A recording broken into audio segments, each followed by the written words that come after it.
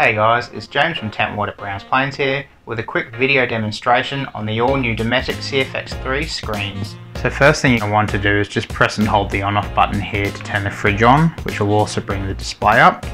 So straight away you'll notice a nice clear LCD screen which shows us what temperature the fridge is currently sitting at, which you can see is -4 degrees.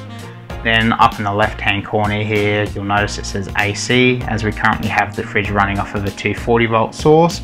However, if you're running this off of a 12 volt source, you'd notice that would flick to DC. Then in the top right hand corner, there's two icons here for Bluetooth and Wi-Fi, just to show that both of these options are currently set to on. But I'll obviously go through this in a little bit more detail later on. You'll also notice just in the bottom here, there's a white LED dot just to sort of show you that the fridge is currently running, just as a visible indication rather than actually having to listen for the compressor to kick in. So in order to get to your menu options, simply hit the OK button just on the right hand side here, and that will bring up your options. So first of all, you have set temperature, which when hitting OK will bring you into your menu option. So we currently have the fridge set to get down to -10 degrees.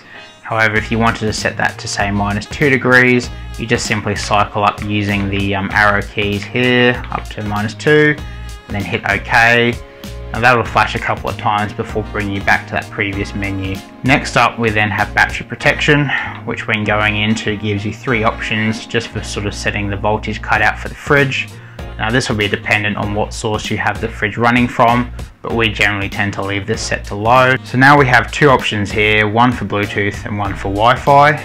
As I said previously, I'll go over this in a bit more detail later on, but that's purely just for cycling through the 2 options for connecting your device up to the fridge in order to control and also monitor it. Now further down we have an option for the display, which when going into it just allows you to dim the screen down or increase its brightness, but we'll leave that on high as it's a lot easier to read. And then last but not least, we have the temperature units, which out of the box will be set to Celsius. However, for those of you across the pond that like to read in Fahrenheit, you do have that option as well. Now to get back to the main readout, all you have to do is hit the on-off button once, and that will return you to where we were previously. Now another cool feature we have on this screen as well is if you hold both the arrow keys at the same time, you have the capability of locking the controls. So you'll now see there's a padlock to display that the lock is now on. So it means if you have any kids running around, they can no longer muck around with your settings or even turn the fridge off by accident. Now to unlock this feature, all you do is, same as before, just press and hold both arrows at the same time and they'll then flick off. Another cool feature with these fridges is just next to the display itself, we now have an uprated USB socket which is rated to 2 amps, which is approximately 4 times quicker than the previous generation fridges, which were rated to 0.5 amps. So this just means that any devices that you have plugged into this socket will effectively charge 4 times as quicker as what they did previously. So I currently have the Dometic CFX3 app open on my phone. So in order to get this app, simply download it from either the Play Store or Apple Store, depending on what device we're using. But what you're going to want to do is actually on the fridge side of things, cycle down to the corresponding setting that you want to use to connect to the fridge. So for this scenario we'll be using Bluetooth. So just going into the setting there, making sure that it's set to on, which it currently is. Cycle down to pair and hit OK. So on the phone side of things, all you're going to want to do is just tap on the corresponding fridge, which we only have one available, which is the one that we're currently using for testing purposes. And that'll eventually connect.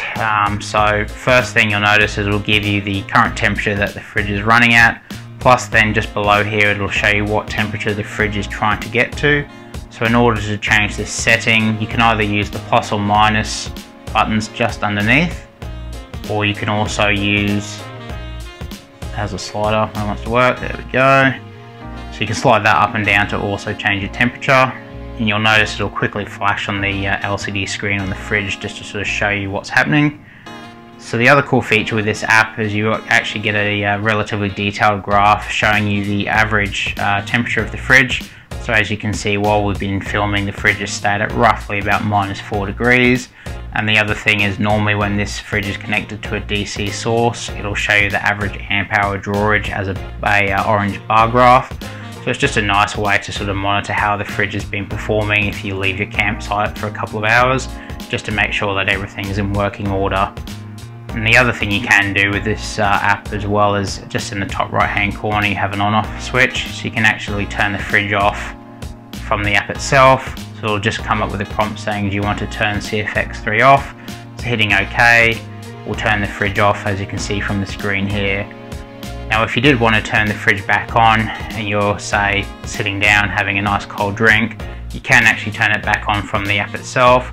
The same thing, just in the top, tapping that will ask you, do you want to turn CFX3 on? So if you hit OK, and then you'll notice it all turns back on. Just in the top left hand corner here, you have 3 lines, which just brings up an additional menu. So from here you can set things like the battery protection, you can set a temperature alarm, as well as setting the units that you want the temperature to say. So these are all settings that are available through the fridge itself, cycling through the menu on the screen. You also have a couple of other additional things, like the ability to register your warranty, but then there's also a couple of connection options as well, which more for your Wi-Fi connection. So I mean, the advantage with the Wi-Fi connection is generally it's going to be a stronger connection than Bluetooth. However, the disadvantage with connecting to the fridge via Wi-Fi is it means that you won't be able to use your internet, as it'll believe the fridge is an internet source. So that's why you generally want to try and use it running Bluetooth, because then it means you can still use your mobile device to its full capacity. So there you have it, guys. There's a quick run through on the all new screen feature on the brand new Dometic CFX3 range. If you wanted to see one of these bad boys in action, head into your local Tentworld store, or you can also purchase these online at tentworld.com.au.